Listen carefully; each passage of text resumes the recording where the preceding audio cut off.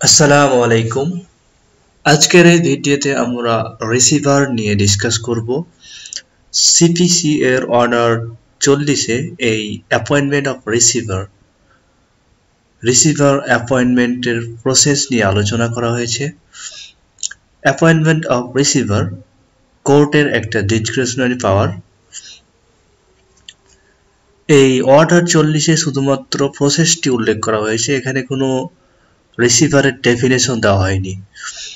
Receiver মানে হচ্ছে এমন এক ব্যক্তি যাকে কোর্ট নিয়োগ দেয় এবং সে একজন ইম্পার্সিয়াল পারসন। তার কাজ হচ্ছে সে ডিসপিউটেড যে প্রপার্টি রয়েছে এই প্রপার্টির ম্যানেজমেন্ট, প্রিজার্ভ এবং এখান থেকে রেন্ট বা প্রফিট কালেক্ট করবে। এই অ্যাপয়েন্টমেন্ট অফ রিসিভারের অর্ডার কোর্ট তখনই দেয় যখন দেখা যায় যে এই প্রপার্টিটা, ডিসপিউটেড প্রপার্টিটা প্লেন্টিফ বা ডিফেন্ডেন্ট কারো কাছেই সেফ থাকবে না। কোর্টের কাছে যখন মনে হবে যে কোনো পার্টি এটা হোল্ড করে রাখলে ডিসপিউটেড প্রপার্টির ক্ষতি হবে, এরকম অবস্থায় কোর্ট রিসিভার অ্যাপয়েন্ট করে।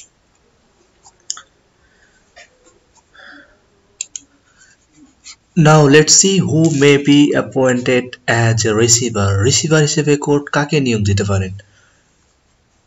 সাধারণত প্লেন্টিফ বা ডিফেন্ডেন্টকে রিসিভার হিসেবে নিয়োগ দেওয়া হয় না। রিসিভার হিসেবে নিয়োগ দেওয়া হয় ইন্ডিপেন্ডেন্ট কোনো ব্যক্তিকে যার ওই ডিসপিউটেড প্রপার্টিতে কোনো ইন্টারেস্ট নেই।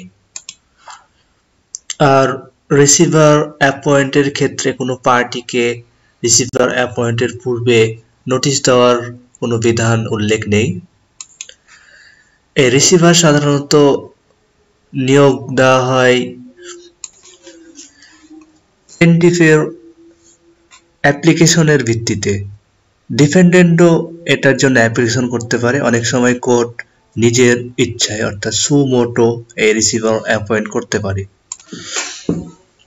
Now let's see who may appoint receiver. কোন কোর্ট বা কে রিসিভার অ্যাপয়েন্ট করতে পারে? রিসিভার অ্যাপয়েন্ট শুধুমাত্র ট্রায়াল কোর্ট করতে পারে, যে কোর্টে এই ট্রায়াল চলমান।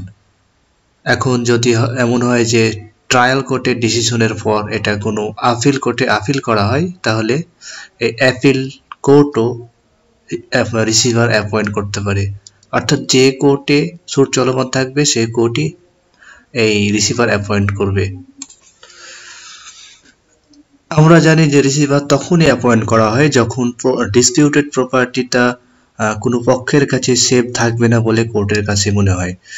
এখন যদি প্রপার্টি ডিফেন্ডেন্টের ডিফেক্টো পজিশনে থাকে তাহলে কোর্ট রিসিভার অ্যাপয়েন্ট করে না সাধারণত। কোর্ট তখনই রিসিভার অ্যাপয়েন্ট করে যখন প্রপার্টিটা কারো এনজয়মেন্টে থাকে না, no one has enjoyment in the property. এরকম পরিস্থিতিতে কোর্ট সাধারণত রিসিভার অ্যাপয়েন্ট করে। আর কোর্ট যখন দেখবে যে প্লেন্টিফের ওই ডিসপিউটেড প্রপার্টিটা পাওয়ার একটা অনেক বড় চান্স রয়েছে, অনেক পসিবিলিটি রয়েছে, এরকম ক্ষেত্রেই এই প্লেন্টিফের অ্যাপ্লিকেশনের ভিত্তিতে রিসিভার অ্যাপয়েন্ট করবে। কোর্ট রিসিভার অ্যাপয়েন্টের অর্ডার দিলে এই অর্ডারটা অর্ডার 43 এর আন্ডারে, সিপিসি এর অর্ডার 43 এর আন্ডারে অ্যাপিলেবল।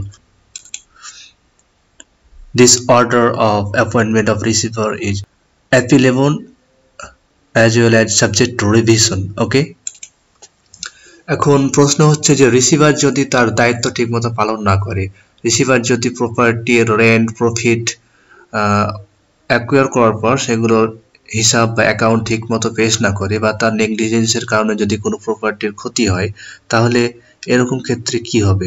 এরকম ক্ষেত্রে কোর্ট এই রিসিভারের যে পার্সোনাল প্রপার্টি রয়েছে এগুলো অ্যাটাচ করে, এগুলো সেল করার পরে এখান থেকে যে লসটা হলো তার নেগলিজেন্সের কারণে, এই লসটা উদ্ধার করতে পারে। ওকে, রিসিভার এই ডিসপিউটেড প্রপার্টিকে তার নিজের প্রপার্টি যেভাবে রক্ষা করত ঠিক সেইভাবে এই প্রপার্টি দেখভাল করবে। ওকে,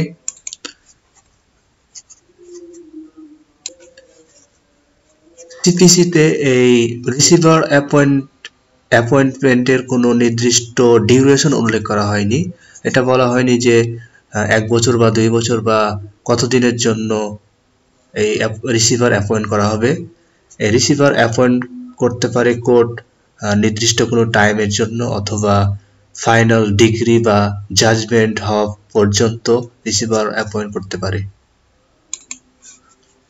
Thank you for watching. Please don't forget to subscribe. Thank you.